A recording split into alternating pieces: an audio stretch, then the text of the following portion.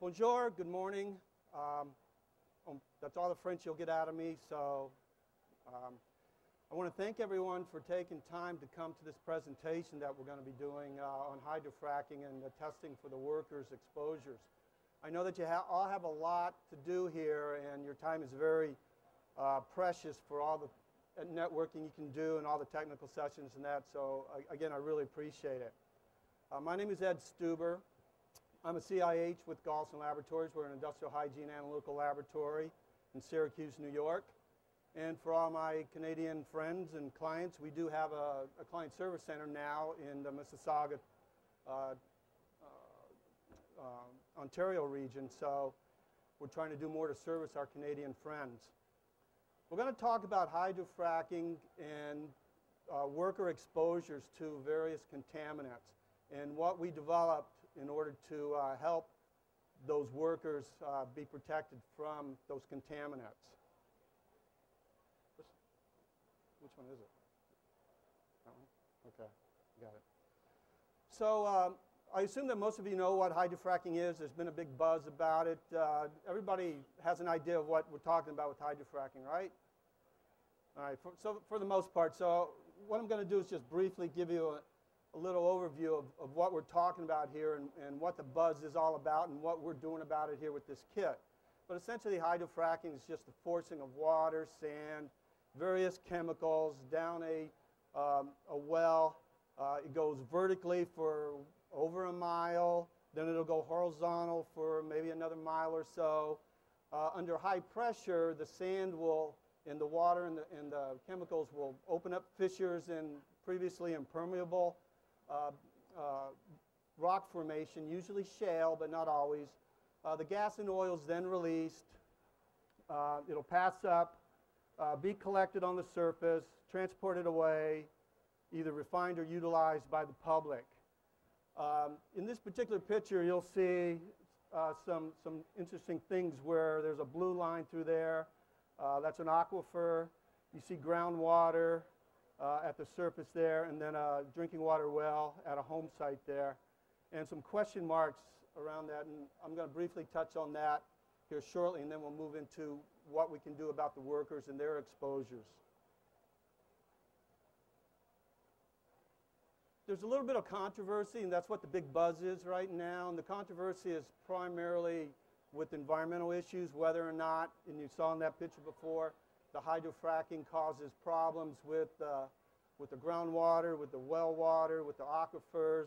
There's two distinct camps. Yes, it does. No, it doesn't. They both present evidence to the contrary of each other, and so the jury is out on that.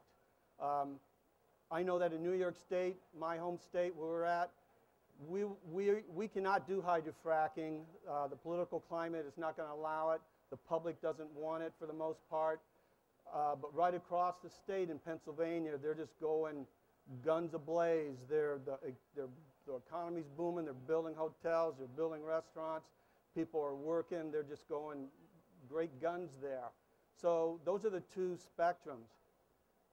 But I'm here to say, controversy? I don't think so. Not when it comes to workers' exposures to contaminants on a hydrofracking site. And what you're going to see, here's a typical hydrofracking site. And a typical hydrofracking site is not like a typical work site. It's not a factory. It's not a refinery. It's not a building.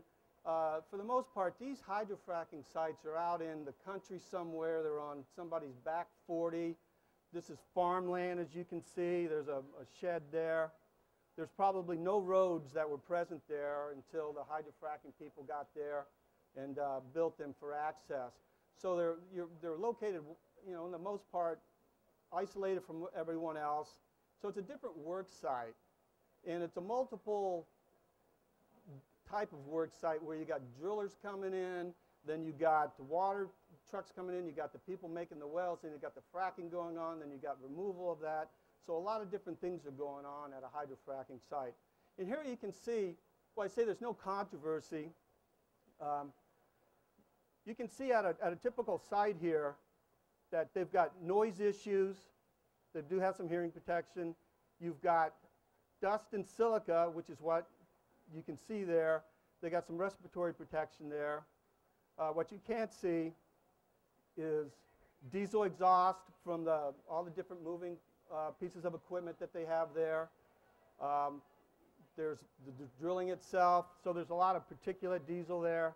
And then finally, what you can't see is hydrogen sulfide. Hydrogen sulfide, a lot of these sites, anytime you're dealing with oil and gas, natural gas and that, potentially you're going to be dealing with hydrogen sulfide. And a lot of these sites have very specific hydrogen sulfide training that needs to be done. Also, they need to maybe have direct read instruments with alarms set for hydrogen sulfide, etc. So the potential for exposure to hydrogen sulfide is always present. Now, I said there's no controversy, and why do we know there's no controversy in trying to protect workers from these, what we call the big four: silica, particulate, diesel, noise, and hydrogen sulfide? Well, we know from a 2010 NIOSH study that they collected silica samples at various fracking sites, and they turned out to have quite a lot of overexposures to silica. And you're going to see that what's being done is studies with silica, but we can use common sense and say, well, if they're dealing with silica and they're having these problems, there's probably a noise issue that we can see that you saw before. There's also potential for diesel particulate, and of course, the hydrogen sulfide that's always going to be present. So we know that there is some issues with silica. Just last year, OSHA and NIOSH combined and published a hazard alert on the dangers of silica exposure at fracking sites. So with these two things, we're learning more and more about the hazards that are happening on these sites. I don't mean to put myself in the publication the same level with NIOSH and OSHA, but I do some blogging on our website, and one of my passions is silica and hydrofracking. I'm a little nerdy about that, so if you go to our website, you can read about what my thoughts are about the hydrofracking and the silica exposures. You'll be able to get this PowerPoint presentation at the end, so you don't have to take any websites down or anything. I'm going to show a short video with no audio about a hydrofracking site, and I'm going to highlight, as it's going, the study that was done by the NIOSH and the silica exposures, just so you get an idea of what we're talking about for these exposures.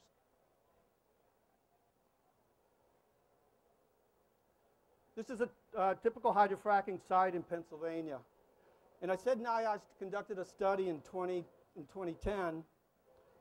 They took 116 air samples from 11 hydrofracking sites in Pennsylvania, Texas, Arkansas, Colorado, and North Dakota. 79% of these samples, the silica exceeded the REL. 79% exceeded the REL. 47% exceeded the PEL by OSHA. When you exceed an OSHA PEL, you've got an overexposure. The workers are in danger. Silicosis, we all know the hazards in that. 47%. Furthermore, 31% of the samples were 10 times the REL. So not only were you having an overexposure of the 79%, 31% were 10 times. And that's what really got NIOSH concerned when you've got a 10-fold exposure factor. NIOSH went on to say that all hydrofracking sites should evaluate their operations to determine the potential for worker exposures to silica, and that the current use of half-mask respirators is inadequate for preventing silica exposure. You can see that's not a good situation to be in. Okay.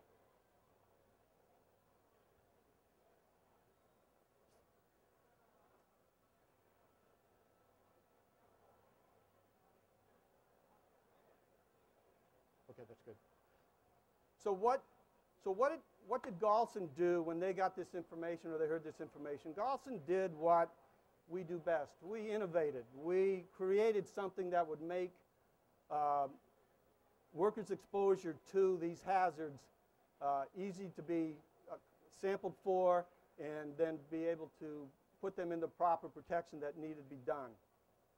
And we did this by creating a kit. And 4 or 5 years ago, we created a kit for lead testing.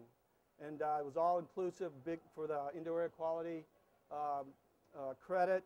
We probably sent out thousands of kits for that. A couple of years ago, we created an AIHce kit because AIHce stopped sampling for noise and silica on above ground mines, the metal and non-metal mines. So we created a kit for them because the mine companies still had to sample for their workers, but now AIHce wouldn't do that for them. So we helped them with that kit. So we thought, well, we'll do the same thing for these hydrofracking companies. We'll create a kit. We created the kit the same way that we created all our kits. We made it very flexible. We made it so that you can interchange whatever parts you want to do. Our basic kit will have the big four if you want it, the diesel, the noise, the silica, and the H2S. But you can add aldehydes to it if you want. You can add inorganic acids to it if you want. You can add VOCs to it if you want. You can cut it back to just noise if you want. You can interchange these. And what you're going to get with your kit, you can see there's one type of kit right there. It's a single kit for one of each of those, each components that we talked about. Comes in a hard case cooler like that. Very easy to ship, very easy to get. Or you can get multiple components and have something come in like this. Nice Pelican case container. It's got foam inserts for all the components to keep them safe. And what you're going to get for your various components, your silica, you'll get everything for silica. You've got the cyclone. We're going to calibrate the pump for you. You can do post-pre-calibration. We'll send that for you. You'll be able to do your silica sampling. One of the things that we did for hydrogen sulfide is decided to go with the radiolo badge. If you're not familiar with these badges, you should familiarize yourself. There's a lot of them out there for all the different components. These are high-volume passive flow rates for various contaminants. This one is for hydrogen sulfide. We use this instead of a badge or instead of a pump and a tube so that the worker doesn't have to get too tangled up with all these. It's much easier to wear one of these. Because of the design, again, you get a higher flow rate over the course of the day. That gives you more air. You get more air, you're going to get a lower detection limit. Bottom line. Diesel particulate, it's just going to be NIOSH 5040. It's elemental carbon. You're probably aware of that. We can handle that with the same kit here. Noise, we would recommend with the noise using the Edge 5. If you haven't seen these, they're really neat, slick little things. They clip on. They're wireless. The windscreen doesn't come off. You can go with the wired ones with the pack here and the wire that comes up and the microphone. But when you remember the picture of the thing here, you've got all these sharp corners, tight spaces, machines moving around. Those wires can really get pulled apart, and you may not be able to use the data from that. So I would recommend going with the wireless on these. You can take one set. You can take 10, as many as you need. We include the shipping with everything. We send the calibrator for the noise dosimetries. And what you do, everything comes, you order it, goes in the box, comes out, ship it to the site, ship it to the hotel, ship it to your office. Shipping's included with what we provide for you. So it's a one-stop, one-pay type thing. Collect your samples. We send you all the manuals, instructions. We have videos on our website. Very easy to do. Collect your samples, put everything back in the box, send it to us. We'll download the data for the data logging on the noise dosimetry. We'll analyze the samples. We'll create a report. We'll put the noise report together, put a cover letter on it, send it to you. You're all set. There's not one other thing you need to do. If you have any trouble interpreting the results, we'll be glad to help you with that. So the bottom line is we try to make it as easy as possible for you to collect these samples at a hydrofracking site and protect those workers. We know there's silica exposure. We know there's noise exposure. And we're pretty sure there's going to be a lot of diesel exposure. And, of course, the hydrogen sulfide is always going to be a problem. And then there'll also be other components, too, if you want to add them, because not everybody uses the same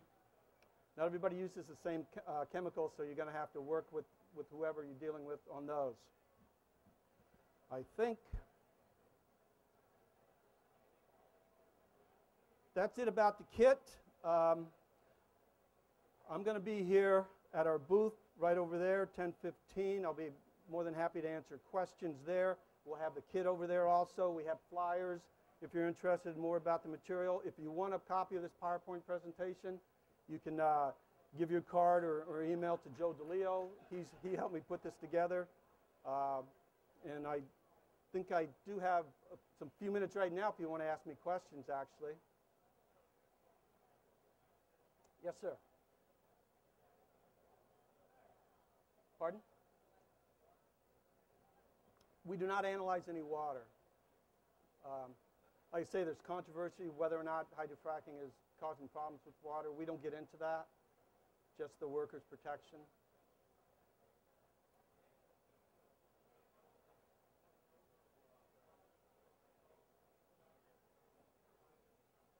Yeah, for the most part, we've dealt with noise and silica. We've done a private study with a consultant in an oil industry company, and there is because there's no protection at all. And some of these things are running wide open with exhaust. It's a problem. It's a problem. Yes, most definitely. Okay, like I say, I'll be over there if you have any, if you want to talk to me or look at the kit. Thank you.